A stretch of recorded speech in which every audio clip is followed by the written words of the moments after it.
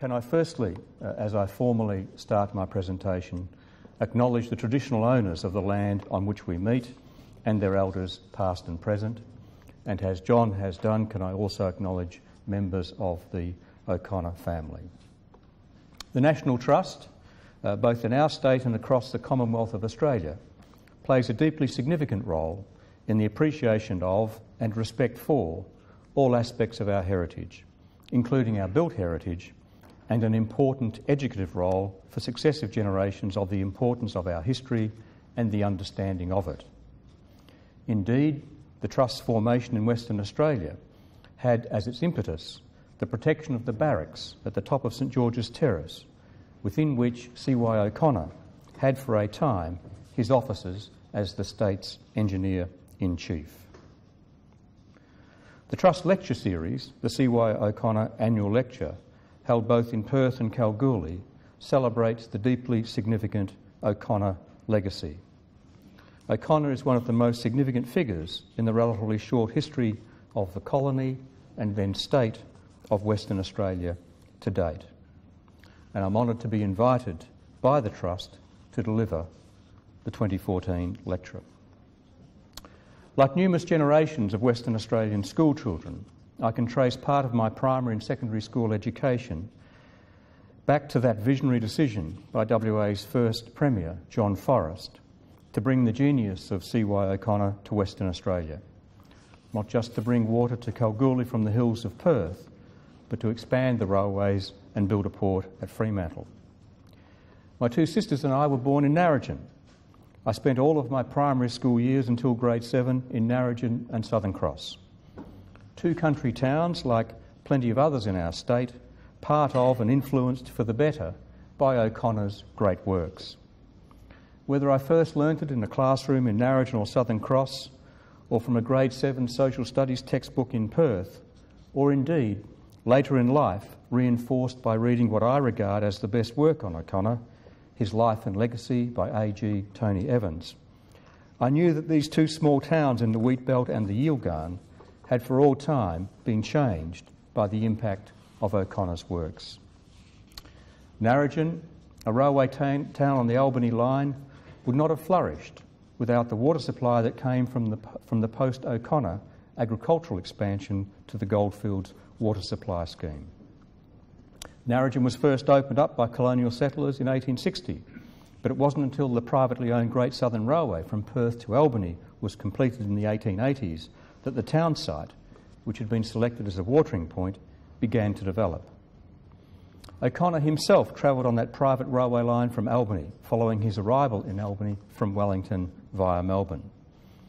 His train joined the government line at Beverley for his final leg to Perth, and as Tony Evans says, no doubt gave him time to contemplate aspects of one of his projects, the expansion of the state's railway system, still an ongoing vital piece of our infrastructure, whether public or private, whether for passenger freight or agricultural or minerals commodities.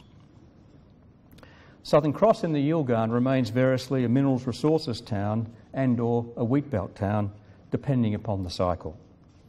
However defined, it of course sits on and is dependent upon O'Connor's Great Pipeline. It is striking distance from the number 6 pumping station, a site visited by me both in my youth and as a member of the House of Representatives. There are, of course, thousands of such anecdotes touched by O'Connor from generations of WA families.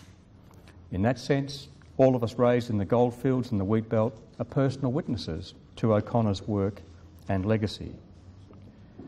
But to either intentionally or inadvertently restrict the view of the legacy to water catchment and supply, the Goldfields pipeline, the Mundaring Weir and the state railways does O'Connor a grave disservice.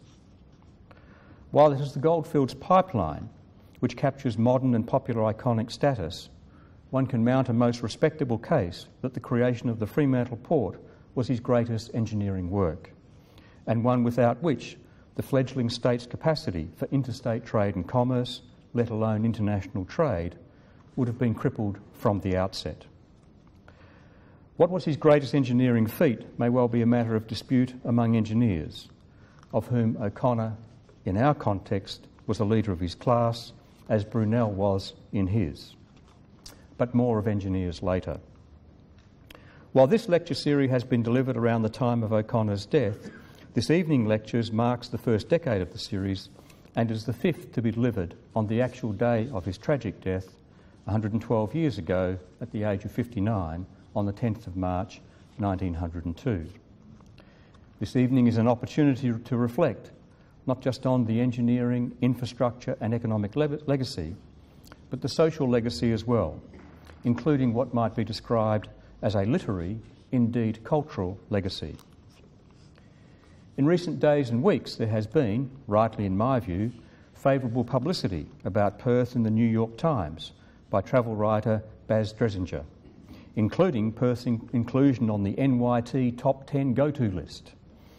Indeed, this is almost certainly the most favourable publicity in the New York Times since the early 1960s flyover by NASA astronaut John Glenn of the City of Lights, repeated when Glenn joined the Space Shuttle flyover in 1998, and much more recent flying visits to Perth by Secretaries of State Rice and Clinton.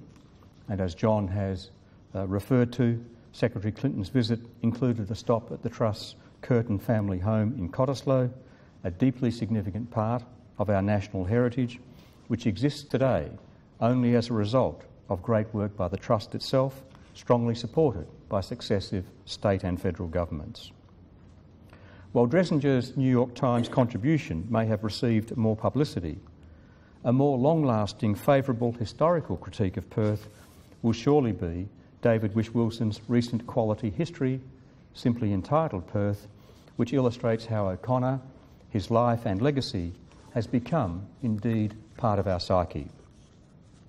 And I quote, "Tony Jones's statue memorialising the engineer C.Y. O'Connor is my favourite in Perth, despite the tragic subject matter. The statue is part of the living environment rather than a static image lodged in a public place, and its horseman sits stirrup-deep or soused to the neck, depending upon the tide.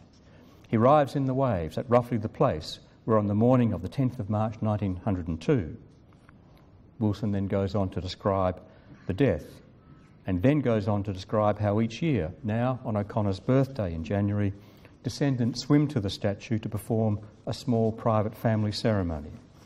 He also writes of the public outpouring at the time of O'Connor's death, the largest funeral held in the state up to that time, and the statewide reverence with which O'Connor is today held.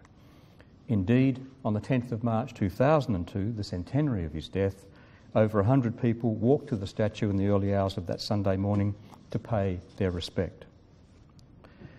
Jones's statue at the now O'Connor Beach is neither the first nor the largest statue in O'Connor's honour.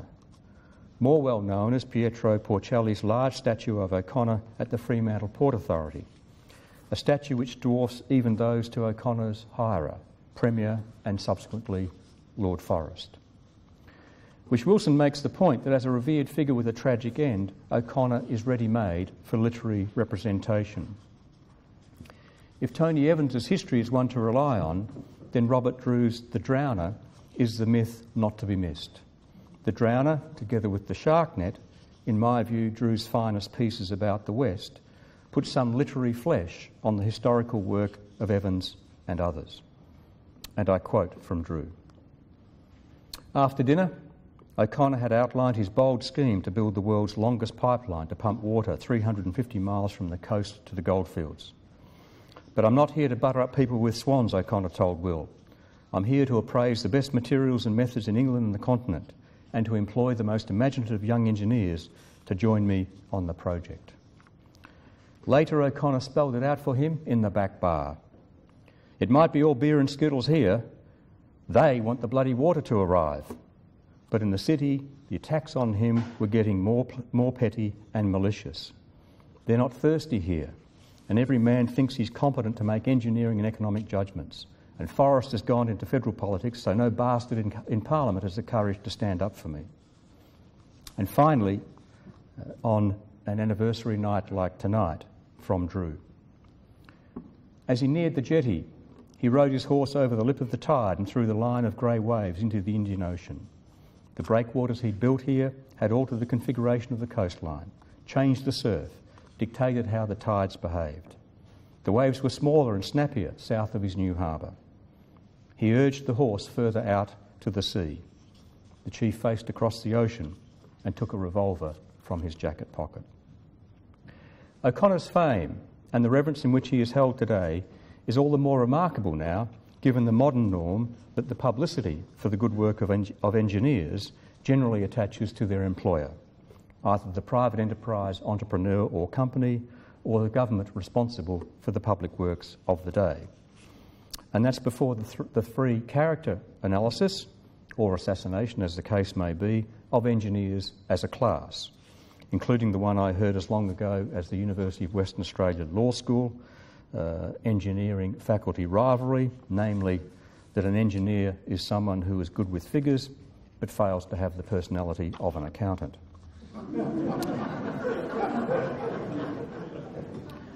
The rivalry in my time at law school was very, very robust. Tony Evans's dedication to his book is, and I quote, "to our civil engineers, whose work is indispensable and yet whose names are seldom known to the public." He describes civil engineers as a, quote, "sadly anonymous profession." Or as Drew puts it in The Drowner, and I quote, "You've never considered what it is that I do, have you? What engineers do?" She looked at him steadily. "Tell me what it is you do, Will." He takes a deep breath and speaks very slowly. "We change the order of things." Author James A. Michener's aphorism that scientists dream about doing great things but engineers actually do them was always unfair and untrue of scientists, but never truer than with Charles Yelverton O'Connor, Western Australia's engineer-in-chief from 1891 until his tragic death on the 10th of March 1902. O'Connor has become a legendary figure whose major achievements have underpinned the industrial, mining, agricultural and commercial development of our state. He built a water pipeline that has lasted 100 years. When it was completed at the peak of the gold boom, the population of Western Australia was 140,000. The gold rush had trebled the state's population, and before the pipeline, the water ration in the goldfields was half a bucket a day. Gold output in 1900 was 1 million ounces. At today's price, rough calculation, that's worth about $1.3 or 1.5 billion Australian dollars. After the pipeline, the goldfields boomed and the population explosion triggered the expansion of agriculture to feed the new city of Kalgoorlie-Boulder. What foresight to build a pipeline with the extensions and maintenance which still services today's wheatfield and goldfields population. Western Australia over the last 110 years, without a Fremantle harbour or a goldfields and agricultural water supply scheme, is unimaginable, because these iconic pieces of infrastructure are part of the fabric of our daily lives, part of the fabric by which we live. Perhaps because this and other essential infrastructure is so much a part of an unnoticed background to an in the main comfortable existence, that their creators, the engineers, remain anonymous, and their public policy and political sponsors so important. If O'Connor's experience tells us anything, if an examination of his work tells us anything for the future, if there is any lesson from the outcomes to date for the future, it is that great social and economic development, great works, are invariably controversial. Controversial in the public eye, and therefore controversial in politics, media and government. The true test of a great work is whether it stands the test of time as a productive economic and social contribution. As well as the capacity, skill and professionalism of individuals like engineers, with a great like O'Connor or mere mortals, the building of infrastructure which changes state and national social and economic outcomes requires the political will, courage, commitment and leadership of the government of the day. In this, the 111th year since the construction of the Goldfields pipeline, I want to underline this evening the vital role of infrastructure in making our state and its people productive and prosperous, and the great responsibility of government to lead in the vision, commissioning and ongoing delivery of essential social and economic infrastructure investment through infrastructure. Government in the modern era does need to ask and measure objectively what is the state of our infrastructure needs? Utilising independent bodies such as Infrastructure Australia at both state and federal level can assist in this process. Asking what contribution Western Australia has made to Australian nation building and what more needs to be done is also sensible. The creation of the North West Shelf liquefied natural gas industry out of remoteness is a modern-day example of such a contribution, as is the creation of an iron ore industry, built as much, if not more, on a computerised railway system as on the quality of inland iron ore deposits.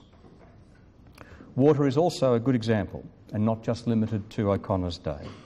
The need for the reliable delivery of water throughout a large landmass state like ours is as vital today as it was in O'Connor's time. We turn on the tap and expect safe drinking water to come out. In many parts of the world, our reflex expectation that water will flow is an unattainable luxury. We may well have a modern follow-on to O'Connor's pipeline. The Western Australian government, under Geoff Gallop's leadership, was the first in Australia to invest in desalinisation as a major contributor to the water supply. It was highly controversial at the time, but with a drying climate, the investment in desalination is now seen to have been a game-changing decision, or as Will puts it in the Drowner, a changing of the order of things.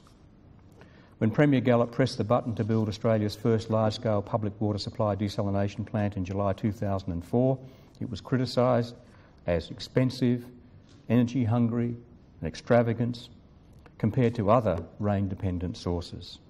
The critics wanted to take the cheap option and rely upon the rain and groundwater, which is also ultimately dependent in the long term on rain. The Perth Water Desalination Plant in Kwinana came online in 2006. It makes 45 billion litres of drinking water a year. That's 17% of Perth's water supply. The ability to deliver water within 2 years was possible because the Water Corporation had been planning for desalination since 1999 as part of its emergency response in the event of continued reduced inflows to dams. The engineers had anonymously been working in a back room on the solution. A reminder that infrastructure development requires foresight and advanced planning. With the completion of the Southern Seawater Desalination Plant at Binningup, south of Perth, a further 100 billion litres of water is produced a year. These two pieces of infrastructure now provide almost half of Perth's water needs. The achievement is a fundamentally substantial one, but the engineers behind it remain largely, if not entirely, unknown. Other states have now followed Western Australia's leads. Together with the pipeline and the railway system, O'Connor's other great legacy, Fremantle Harbour, remains the most valuable piece of economic infrastructure in Western Australia, handling $30 billion worth of cargo in the last financial year. These days, the Fremantle Port Authority analysis of the port itself is, and I quote, "While the harbour has been deepened and facilities extended and modernised over the year, the basic structure of the inner harbour remains essentially unchanged to this day, testament to O'Connor's boldness, brilliance and foresight as its designer." Fremantle Harbour plays a key role, accounting for 78% of all imports arriving by sea. As an exporting state, WA leads the country in terms of the value of exports, accounting for more than 40% of overseas trade. Ports are both the essential endpoint and limiting factor of our success as an exporter. Capacity, efficiency and integrated land-based freight infrastructure are the essential elements of maintaining and expanding our export capacity. All these matters are primary responsibility of government, not the private sector alone. Perth's modern electrified railway system is another infrastructure success story not free from controversy or difficulty. The closure of the Perth to Fremantle railway line in the late 1970s was itself highly controversial and, in my view, both then and now, clearly a mistake. Its reopening, however, did not occur by itself and required substantial political will and policy commitment, setting the scene for the system's subsequent electrification and expansion. The Perth to Mandurah rail line was a highly controversial yet essential government decision as part of the construction of the expanded line. the tenacity of the then State Transport Minister, and now my successor as member for Perth, Alannah McTiernan, for seeing it through has been widely acknowledged. Opened in 2007, the Mandurah rail line is now the busiest in the state and carries 70,000 passengers a day. Now, the saving of the system from closure, its electrification and expansion will form a public transport corridor and spine that will help ensure that whatever car and road challenges Perth have, we will not be consigned to a wholly Los Angeles experience. In Western Australia today, we still suffer from a deficiency of public infrastructure, which we need to overcome to make our capital city more livable and our state more productive and reach the enormous potential which our state and people have. This includes those elements of a complex social environment that meet the physical and social needs of our community. The solution, for example, to Perth's traffic congestion cannot simply be to build more and bigger roads, which can act simply as a magnet for more cars. This warning has come not just from planners, in some respects surprisingly from the Western Australian Heart Foundation, which is seeking to see integration of urban design and public health. The Heart Foundation have urged government to turn spending on its head. Instead of spending money on roads first, then public transport, with cycling and walking paths poor relations, government, they say, should spend in the opposite order and put investment into walking, cycling and public transport first, with roads secondary. That's a complete reversal of the car-dependent suburb approach that has historically made up much of Perth's urban sprawl. To consider issues such as these requires a big and smart investment in urban infrastructure from government at every level, local, state and Commonwealth. Productivity, sustainability and livability will become the criteria through which specific policy proposals will be measured into the future. Economic consultant Synergies recently released a report into Perth's traffic congestion. They found that Perth's motorists would save 73 hours of driving time a year, or the equivalent of nearly 2 weeks' annual leave, if traffic congestion was cut in half. To make that sort of dent in traffic congestion, they postulated there were two ways to go, road or rail. Synergies estimated the road option would require 2,000 kilometres of new road lanes at a cost of $40 billion. The same target using rail would cost $25 billion, which would remove over 160,000 cars, on their estimation, from roads during peak hours.